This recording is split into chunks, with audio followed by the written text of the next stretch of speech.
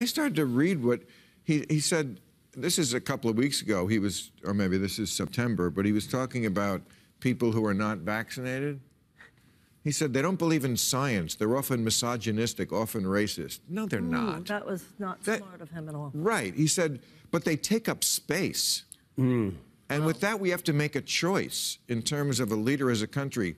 Do we tolerate these people? It's like, tolerate them. Now you do sound like Hitler. That was... And recently he talked about them holding unacceptable views. Wow. I'm surprised to hear that Trudeau said those things. You didn't see the blackface? I mean, he's no, I'm